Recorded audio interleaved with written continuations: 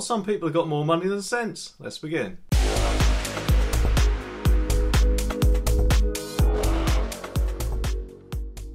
Okay, this story is from The Sun and it says, a tiny model by Banksy has sold for £1 million at auction after the price was pushed up by £200,000 in just 2 minutes. The miniature stable, which was made part of the artist's Great British Spraycation tour, was secretly added to the Merivale Model Village in Great Yarmouth last summer. But worried the piece could be stolen, the Model Village owners decided to sell it. Frank and Francis Newsom were delighted with the price fetched, with the money secure in the future for the attraction. The Merivale stable is signed by Banksy and with the words "Go big or go home." You know, I just can't understand why anyone in their right mind would pay £1 million for something that someone has just written on. It's not like it was a painting, was it? And that model, I'm pretty sure, was part of the Model Village already. He just signed it. But I guess I just don't understand art, do I? I mean, a little while ago, apparently some lady made quite a bit of money who was selling farts in a jar because some people were crazy enough to buy it. So surely this now means that anything his hands helped to produce, anyway, is now worth money. Whether it's his own handwriting or pictures that he obviously does on buildings, which, by the way, I reckon some of them will probably have those pieces of wall removed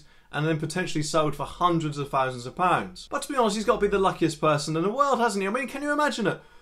I don't really fancy doing any work today. Let's see, I need to make some money though. Oh, I know, I'll just write the word bollocks on the post-it note. Anyone want to give me 100 grand for it?